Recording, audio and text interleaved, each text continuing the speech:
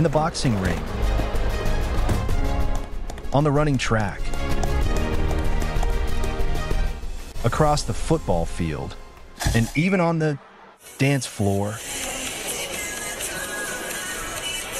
The Olympic spirit is coded into every line of the AI that is driving these steel athletes as they fight for glory at the very first World Humanoid Robot Games. Whoa. Tough guy. Over 500 robotic competitors gathered at Beijing's National Speed Skating Oval for the inaugural event. Engineers from 16 countries, including Germany, the Netherlands, and the US, are here to put their software algorithms to the ultimate test. Hi, I'm Max from the HTWK Robots. We are a robot football team from Leipzig, Germany. Our team has existed for 16 years, and I think this is by far the biggest and grandest stage we've had. The coaches, or rather, the programmers, demand no grueling drills from these athletes. Tactics are fed straight from their laptops into the blank slate robots provided by the organizers.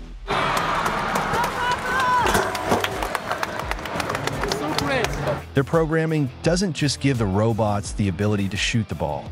It also powers teamwork. You have to tell everybody else where they are, find out where everybody else is, find out where the ball is, and then you try to see, okay, where are the obstacles, where are paths that I can take, and which paths will be free. The strategy is dynamics. We don't decide, but they have options. That is when the real heavy lifting begins for the programmers.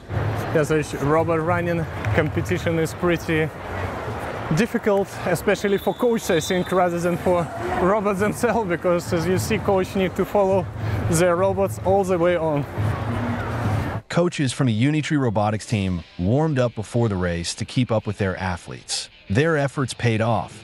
Their robots took the championship in both the 400M and 1500M events. 我感觉他其实速度还是很快的。如果说像我要多跟他学跑，我感觉我可能跑不过他。The event features 487 competitions across 26 disciplines. Besides sports, robot competitors also took part in dance performances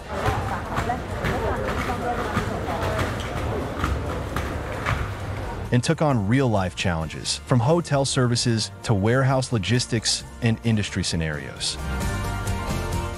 Notably, engineers from all countries choose to run their coding creations on humanoids from China. These robots from China, I feel like China is very advanced in the robotics field, and currently in the US market, there isn't a lot of options. Unitree basically has one of the only robots that you can commercially buy and develop on. And Unitree provides a library essentially, which allows you really deep control to control every motor individually. 我们的 VR 设备来做远程的控制，然后来帮助它去做灵活的一些走路啊、抓取啊和人类进行交互。Now, the robots are already bringing some of Huang's boldest ideas to life, drawing on the expertise of top robot researchers from China and the US. He dreams that his research may someday reshape people's lives.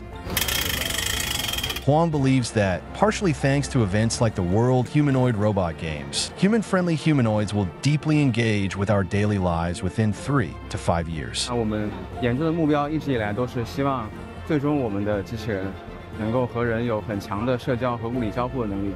那我们也是希望能够一直坚持这个目标，在我们的机器人上能实现它走入千家万户，能够替代一部分人力，包括替代我们。繁重的一些日常劳动、日常家务活等等。In 2024, China's robotics industry reached a total scale of $47 billion, representing 40% of the global market, and it continues to thrive. While humanoids may still look clumsy and amusing at times, their potential is only limited by the human imagination. They are growing into our vital companions towards a brighter future.